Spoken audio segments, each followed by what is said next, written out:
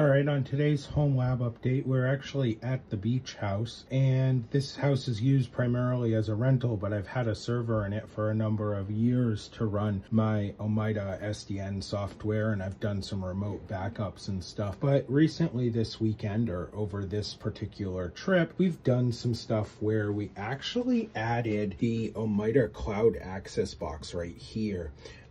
Please excuse my wiring. We need to get some another set of short pigtail wires and kind of clean up the electrical in this. Of course, being the beach house, I'm not here, and usually I'm looking to relax, so I haven't done a lot of the steps I need to here in this network closet, but kind of wanted to show you a simpler home lab than some of the other ones that you may see on YouTube, and kind of show you that videos, and a lot of our videos have actually been filmed out of this particular Proxmox server, and it runs a good portion of some of our websites and some of the other things we do, as well as the automation for this house. Of course, with tearing this down, we've moved a lot of this stuff to other locations, but you know, this is a functioning home lab, and it doesn't have to be like the other ones that you see, all mounted in a rack and everything else. I hope you enjoy this and you find this inspirational to build out your own home lab. As always, have a good night.